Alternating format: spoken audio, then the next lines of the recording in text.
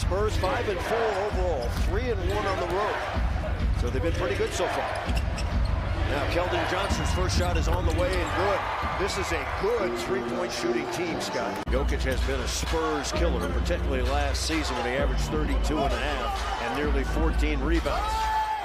Pass underneath the Purtle, who's away. Well, and he stays out and hedges on the pick and roll. I think one of the most underrated centers in the league. He averages a double-double, good on defense, solid, doesn't take anything out of his area.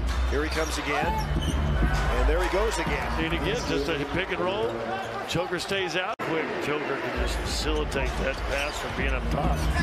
See, and that's on Bruce Brown. Bruce didn't realize. A little bit to Dennis Rodman. He can't shoot, but everything else he does really well. Defends, rebounds. Was that the haircut? And it looks a little like it. And inside, the layup is good.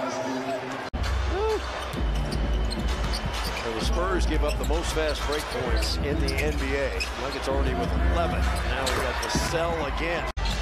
Jokic. Now he should have shot that shot. And we talked about the first half. So now your first two possessions are both turnovers. Keldon Johnson, lay it up and in. Yeah, it should have been an and one. Welcome to the NBA. And the layup is good. And Coach Michael Malone calls timeout. There's 60% on the season. Got 8-5 so far tonight. Branham. And a nice shot. Just ran out of the corner. You got a bunch of guys coming in. 2 straight possessions. Now you got to make sure the next time you get the ball, you want to work it right. And the three is good. Third time the Nuggets have had a 28-point lead. Long range, Keldon Johnson. Nice shot. He's got a nice high arc on his. Jeremy Sohan is back in.